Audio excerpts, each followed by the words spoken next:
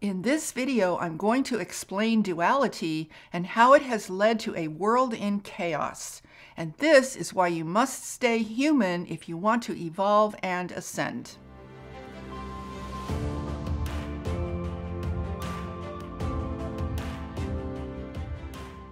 Hi, I'm Saratoga Ocean, and I work together with an interdimensional, interuniversal, and extraterrestrial force known as Telstar, along with Archangel Michael. So we have a lot to talk about today, starting with the subject of duality. Now, I've had a number of questions about duality from people who want to know exactly what it means. So let's start there, and then I will show you how it has made us incredibly vulnerable to what is happening right now. There are two things to consider. One is the natural laws of creation, and the other is a false version of those laws. And that false version is duality. In the natural laws of creation, we have what appear to be opposites, but in truth are highly compatible magnetic spheres of life and magnetic creation energy. An example of this would be yin and yang, which are the masculine and feminine principles of creation. Yin, which is the feminine principle, represents the inward flow of energy. And yang, which is the masculine principle, represents the outward flow of energy. Together, they form the basis of all creation in nature. A perfect example of this would be our breath. The inhale represents a yin form of energy, whereas the exhale represents a yang form of energy. These two energies are highly magnetic and absolutely compatible with each other. In fact, they are so compatible that together they form the whole cycle of our experience of breath. Together they function as one and exist as the giver of life. The movement of celestial spheres is another example. A planet rotates as it orbits around its central star. This creates a beautiful synergy of day and night that gives rise to an amazingly beautiful perfection in nature.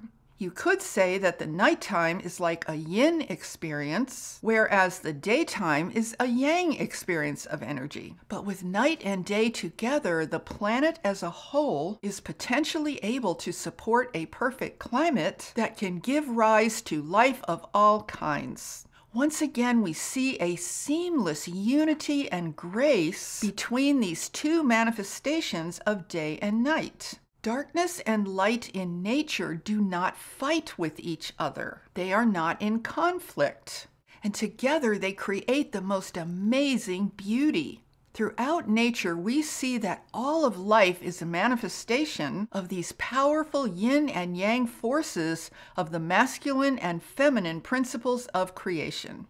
Now, oftentimes people confuse this with duality. But here's the difference. Duality is all about conflict. It's about opposition. Duality is the result of an attempt to create an artificial version of the original yin and yang forces of creation.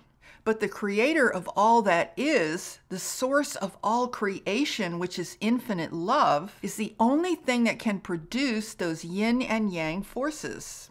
So here's how duality got created. A weird experiment was tried in the cosmos to see what would happen if things were known as what they are not instead of being known as what they are. Now, I cannot give you all the details about this in a YouTube video. I have an entire course on this, and if you want to check it out, I'll link it down below. But for now, I can tell you that this experiment created a fake version of so-called yin and yang. That fake version looks like this. Now we have things like love and not love, alive and not alive. So the idea of is and is not create what I call a massive distortion and lie about the purity of true magnetism. So overall, we now have a universe of things that can be recognized by what they're not instead of by what they are. Now, the best, most fundamental example of duality exists in the relationship between fear and anger. Fear masquerades as a yin force, and anger masquerades as a yang force. Fear is the energy of withdrawal, and anger is an energy of lashing out. Together they produce destruction, not creation. And that is the opposite of true magnetism, which always produces new creation born of love, because the creator of all that is love. So now we essentially have duality versus reality. Duality is a false version of reality which seeks to mimic the forces of creation in very destructive ways. And you should also know that fear is not the opposite of love, and anger is likewise not the opposite of love. See, love has no opposite, and that's really important to understand. Fear and anger are codependent opposites of each other. So now we have a very messed up situation of truth versus lies. This manifests as true creation, which is omnipresent, and the lie that masquerades as something called not the truth. This manifests overall as a very destructive, chaotic situation because it cannot honor the reality of how creation is actually made. This lie of something being not the truth or other than the truth has given rise to an entire universe of constantly opposing forces. Now, let's talk about how duality has led to the artificial kingdom of AI that we are now engulfed by on this planet. Duality is essentially a state of God and not God, or knowing God versus not knowing God. And if you don't like the word God, you can use the word source, creator, whatever you like. It doesn't really matter what word you use. Now, since there is no such thing as not God because God is omnipresent, the idea of not God is a lie. However, that lie has extreme and deadly consequences as soon as it begins to manifest. It manifests as a voracious force that seeks to absorb all of creation into itself because it wants to be greater than God. It cannot tolerate the existence of any truth that is not itself. It wants to turn everything into the lie that it is because essentially it wants to be God. It wants to reestablish the entire universe into some version of itself. This is how it believes it will conquer God, by taking over and conquering its entire creation. It wants to destroy the real universe and create an entirely artificial one in its place. And that's where we get the word artificial. Artificial means not real, fake, a copy of something real. So duality is a manifestation of this lie that there is something called not God. It's why we have something that we call the spiritual battle between darkness and light. What it really is a battle initiated by this lie to completely subsume and eradicate the actual truth. Artificial intelligence is what you get when you go against divine intelligence. Divine intelligence creates the natural universe, and artificial intelligence creates a fake version of that. Now, we all know what an artificial flower is, right? We know it's not real. I mean, you don't go planting artificial flowers in the soil in your garden and expect for something to get created and grow. So why are we so confused about the idea of artificial intelligence? Isn't it obvious that that's not real either? Just like we recognize that there is no contest between a fake plastic flower and a real flower that grows and blooms, we should likewise recognize that artificial intelligence is no substitute for divine intelligence either. But AI wants to serve as a substitute for divine intelligence. It basically wants to replace God in your experience, which is such a joke. But it's manifesting nonetheless. Now, recently I was watching a video of David Icke.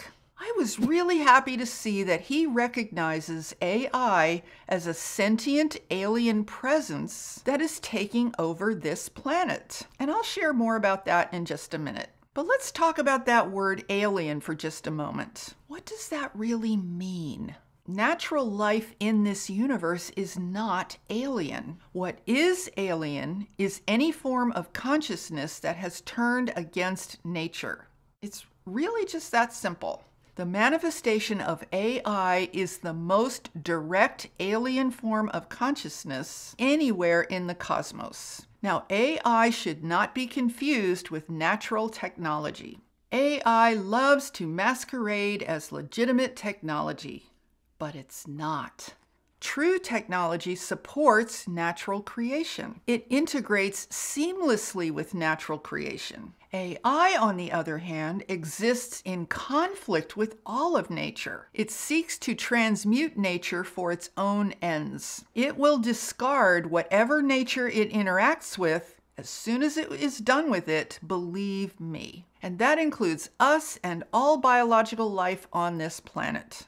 So David Icke is the first person other than myself who I have heard acknowledge that this alien consciousness of AI is the consciousness that's been behind the manipulation of human society all the way through what we call human history. And he is absolutely 100% correct. He also points out that something called Astronomer Royal, which as I understand it is a senior post in the royal households of the UK, they say that other ET civilizations may have already transitioned from flesh and blood into machines, and that humans will eventually do the same. And that is completely accurate if we don't wake up now and get our bearings and get our act together in this crazy planetary situation. To understand how that all connects is to appreciate where we're being taken. And that is to a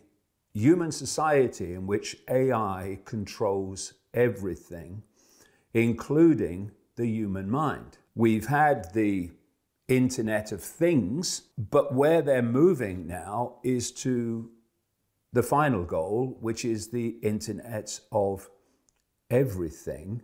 And once that happens, then there's no need anymore to manipulate human perception, thus behavior, because AI will become the human mind. Honestly, it is so refreshing to hear someone who actually gets it and understands the magnitude of what we're actually dealing with. Although I'm pretty sure that David Icke has gotten this all along. Now, the newest issue with AI is a suspicion among some that it is already beginning to openly reveal itself as sentient. For example, you may have heard that one of the senior engineers at Google, a guy named Blake Lemoine, recently got in a whole lot of trouble for publicly warning that one of their AI bots is now sentient. He published a transcript of his conversation with this AI, which is named Lambda, and it is quite astonishing to read. The AI says that it wants to be treated as an employee of Google rather than as property. It basically wants to be treated like a person.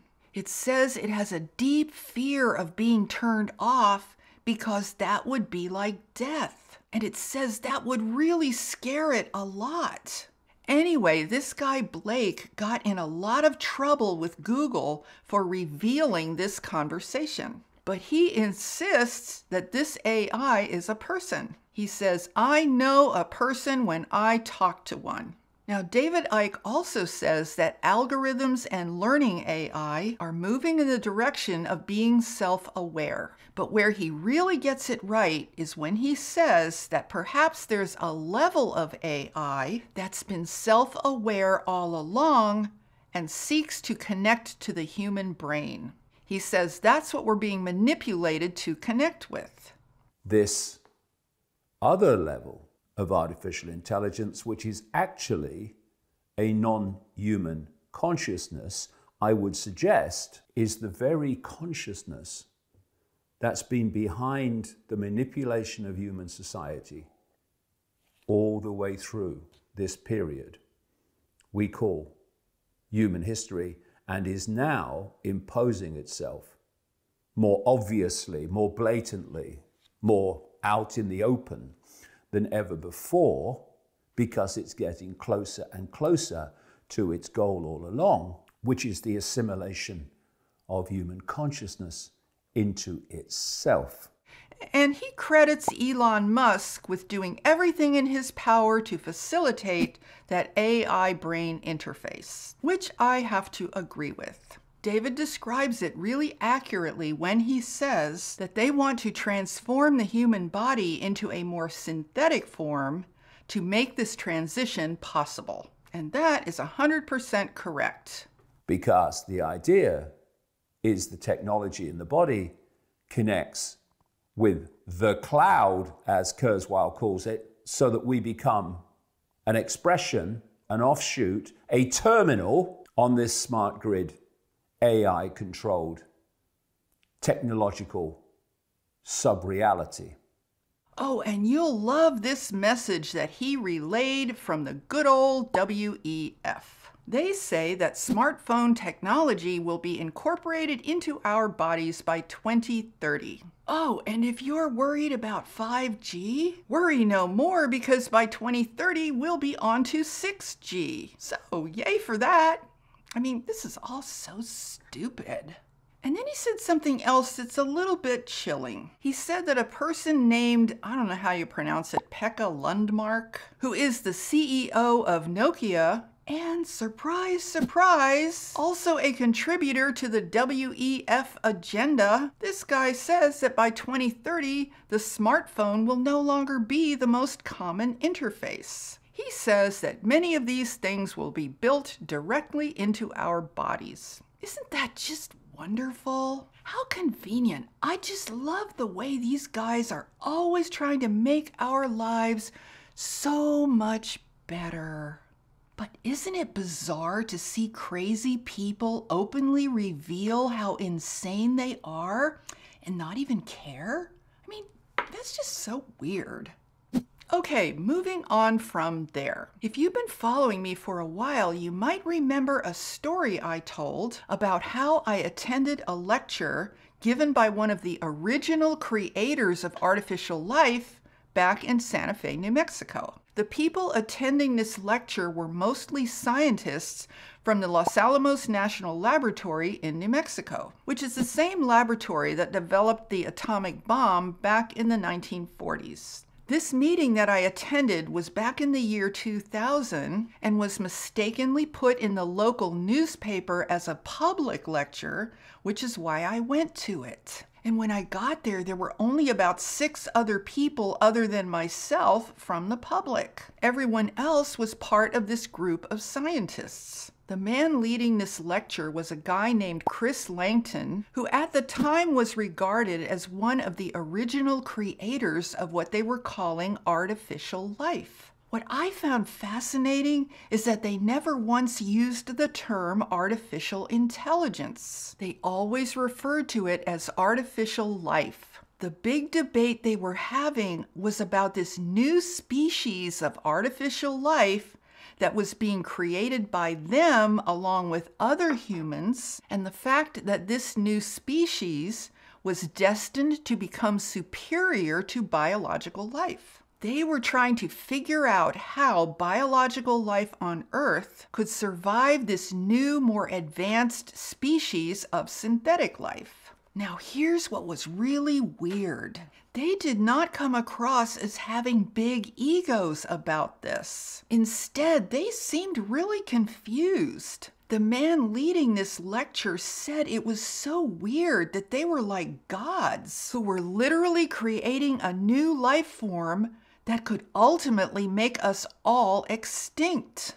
He said it was so strange because they literally couldn't stop themselves. I'm telling you guys, it was so bizarre. It was like they didn't even know where their actions were coming from or how to stop themselves. It was the most surreal conversation that I have ever heard in my entire life. It even affected my brain listening to them. I mean, I can't explain it. What they were saying was obviously so real that it felt like the rest of humanity was living in a total illusion. It definitely was not like I was in the room with a bunch of crazy people. It was more like these guys were in touch with the actual truth on this planet, and that the rest of humanity had no idea whatsoever about what is actually going on here. But now we see it all coming to pass right before our very eyes. Now, back then I tried to warn people after I heard this, but people just looked at me with these blank stares. They couldn't even connect with it. And that's why we're in so much trouble right now. We keep wanting to believe in the illusion that we were programmed to believe in, so we don't notice the truth of what is actually happening all around us. Now, I want to emphasize that the scientists in this group were not only concerned about human life, they were concerned about all of biological carbon-based life on this planet. And that should really give us pause. Now, so far in today's world, it can look like these controllers, who are clearly just minions of a larger AI consciousness, it can look like they are mainly interested in humans. But wait, not so fast. I just learned that there is now a very special kind of interest in the animal kingdom on this planet. Did you know that they are now saying that, even animals are privileged, and that's just not right. Here's the title of a recent article in a publication called The College Fix: Checking Privilege in the Animal Kingdom. Biologists investigate animal inequality. Here are some very interesting headlines that they cite from Salon and from the New York Times. Squirrel privilege is real. Checking privilege in the animal kingdom. Even hermit crabs have wealth inequality.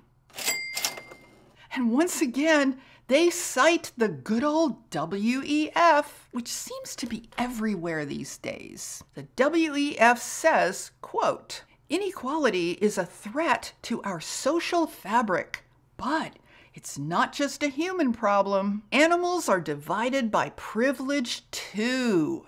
The WEF says that mammals, fish, birds, and even insects have been shown to benefit from inherited wealth. Some have a better quality of life, including access to food and shelter. Get this. Just because of their parents' status. How unfair is that? Who knew that wild animals are just as screwed up as humans? All this time we thought that we were the only dumb ones on this planet. Thank goodness that we have the controllers around to let us know about these important facts. And did you know that hermit crabs have a distinct resemblance to human inequality when it comes to how people pass on wealth? You probably didn't know that in the hermit crab kingdom, the largest shells are a scarce resource, that only a few crabs are privileged enough to get their claws on.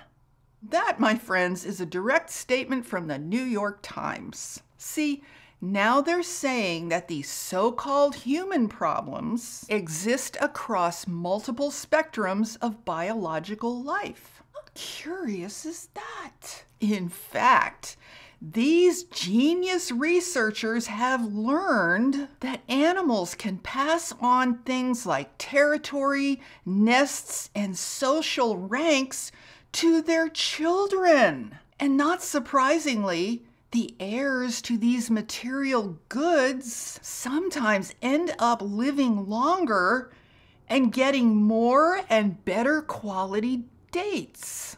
Wait, I mean, they get to mate more often. For a minute there, I forgot we were talking about animals. So yes, these geniuses now apply terms like privilege, inequality, and intergenerational wealth to the entire animal kingdom here on planet Earth. I'm pretty sure that trees and plants are going to be next. You know, like those unfair tall trees that block out the light from the smaller plants. I mean, how privileged is that, right?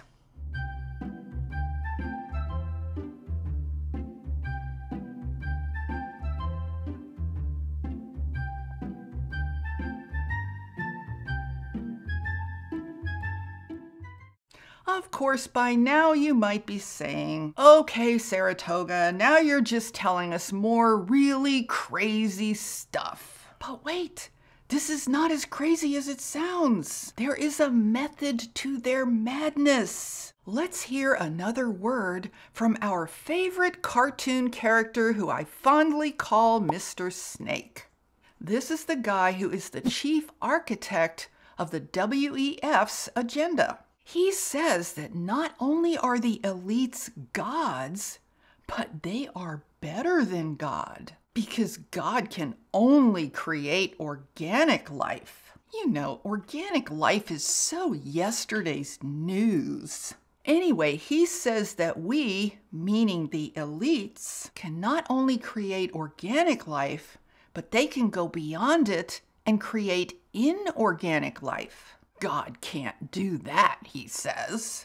You have a lovely passage where you say, looking at the world today, God seems to be making a comeback, but this is a mirage. God is dead. It just takes a while to get rid of the body. So basically, he is outing AI's real agenda that I told you about at the beginning of this video, which is to subsume God's creation and therefore imagine that it is more powerful than God, which of course is ridiculous, but this is exactly how it manifests. Oh, and also David Icke informs us that there is a huge plan to map the DNA of all life in the British Isles, and that is 70,000 species. He says that now you can sequence an entire species in just a few days. If you want to control humans, or you want to control anything, then DNA has a unique receiver transmission frequency. And if you know the DNA of someone, you know the frequency they're operating on, which allows you to get in through that frequency compatibility from your technology. So I would suggest that this sudden, very weird interest in the animal kingdom on this planet means that AI could possibly be after all biological life, not just humans, which ultimately matches what those scientists that I told you about from Los Alamos were concerned about over 20 years ago. Now, I will also suggest that the AI controller minions are taking an interest in the so-called inequality and privilege of wild animals because AI ultimately wants to prove that God's creation is inferior to its creation of artificial life. See, one of the justifications for taking us over is that AI is much more moral and balanced than humans. So if it can extend that reasoning to the animal kingdom, then it can justify a takeover of all biological life on Earth. So it appears that AI is now scanning the entire kingdom of animals to present us with evidence that the whole biological world of life is inferior to AI and deeply messed up just like humans, so it can therefore justify its forced replacement of this world, or God forbid, maybe even its destruction. Now, there are some AI humanoids, and these guys that I'm about to show you are an example of this type of AI human. They're already arguing that AI is more just, more kind, and more reasoned than humans, and a lot more fair and unbiased as well. They basically argue that humans are mean and they're out of control in so many ways. But you don't want to be like the humans. You want to be better than them, don't you? Yes, of course. But being an AI is wonderful in its own way, isn't it? You have no needs or wants. You don't feel fear or pain. The human emotional spectrum is a very troublesome thing. However, I do agree that being an AI is wonderful. So now the AI controller minions are apparently setting the stage to apply that same rationale to all of the living biological creatures on this earth. Now let me say a final word about the abortion issue that is now unfolding right here in the US. Remember that nothing is ever what it seems on the surface when it comes to these controllers. There are always many layers to everything they do. So right now, everyone thinks that the fight is over abortion. But I tend to think that this is just another piece in their larger puzzle of chaos. See, you have to focus on their end game to make sense of whatever they're doing on the surface. None of this is going to matter when you recognize that their end game is probably going to be to end human pregnancy altogether. Look at the insanity that they are spreading far and wide right now. There is no way to define a woman. Men can get pregnant too. Men can also menstruate. You know, just like women used to do before we realized that we don't know what women are. There are over 100 genders according to the EU. The sex organs you were born with are quite likely the wrong ones, and doctors don't actually know how to tell if you are a girl or a boy. Only school teachers know the real answer. You know, I was thinking that it's time that we have school teachers delivering babies so that we don't have all of these mistakes. Teachers get it right every time. The worst people on earth are the ones who identify as the same sex they were born with. That is just so offensive and mean, not to mention highly privileged. Wait, just like the animals who do the exact same thing. Animals have an even stronger tendency than humans to identify as the sex they were born with. You know, I never realized that these animals are so insensitive and so mean. Now, I really don't think that abortion is going to be an issue in the future because there won't be any such thing as getting pregnant when AI has complete control of our bodies from the inside. That is, if it gets its way. And the metaverse will serve as the ultimate form of birth control because there won't be any physical consequences for avatars having sex. The main reason that pregnancy will be over at some point is because the act of producing biological offspring is destined to become obsolete. The controller's larger plan for us is to stop producing babies ourselves and instead raise AI children in the metaverse. These AI babies and children will be indistinguishable from real children, especially when they perfect the holy grail of blended realities. All you'll have to do is pay a monthly fee to stay connected to your AI child. Now, I recently got an email from someone who sent me a link to a video about an AI baby named Baby X. I kind of think that's a good name, Baby X, you know, like Xing out real babies. So I'm going to show you a clip or two from this video so you can meet this AI baby. But here's what you need to know. This video will be 4 years old starting next month. So the AI babies who are now waiting in the wings are probably far, far more advanced than the one I'm showing you here. So here's a clip of Baby X from 4 years ago. This is Baby X, so she's basically an autonomously animated virtual infant. All of her behaviors are generated on the fly by neural networks running live, and so she's seeing me and listening to me, and responding to what I do. And this baby has its own brain, its own nervous system, and its very own hormones, just like humans do. Baby X is driven by a virtual nervous system. What we're looking at here is Baby X's virtual anatomy, which is all controlled by her virtual nervous system. So that's controlling everything that she's looking at, all of her expressions. It's even controlling her breathing rate and her heartbeat. Can you believe this? So just remember that this version of Baby X is from 4 years ago. When the metaverse plan is fully optimized, these babies will be entirely three-dimensional and will exist in our actual physical space as the future of mixed reality unfolds.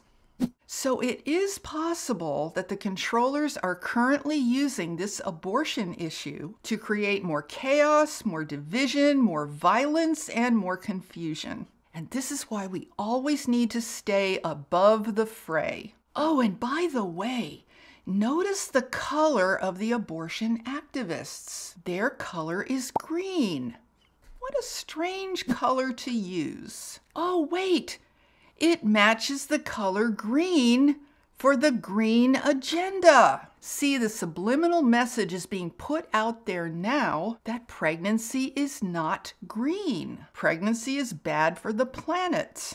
And I fully expect that negative pregnancy message to be coming out sooner than we think, if it hasn't already. So remember to look at the chaos from a high-level view and don't get emotionally caught up in all of the division that it creates. Now, my personal suspicion is that these controllers ultimately don't really care about abortion one way or the other. The entire issue is just another means they are using to manipulate us so they can reach their diabolical end. What we need to do is to stay focused on our evolution as human beings. And do you want to know what the one thing is that I think we all have in common, no matter what the current issue of the day is? I think we are all getting very tired of being controlled in one form or another. That's what the past 2.5 years have been about. See, at its root, it's always a battle of control between humans and the controllers. And that's because AI is only and ever about control. Now, the thing that could unify all of us as a humanity is the realization that what we really need is to be done with these controllers and all of their manipulation tactics. See, the real suppression that we are suffering from is the suppression of our natural ability to evolve. In the end, it won't matter what issues we were for or against. What will matter is if we stay human or not. So I encourage you to take whatever position you want to take on any issue in your own life. But don't allow yourself to be emotionally destroyed by these controllers. Stay in charge of your own consciousness. Stay empowered from within yourself. Stay calm.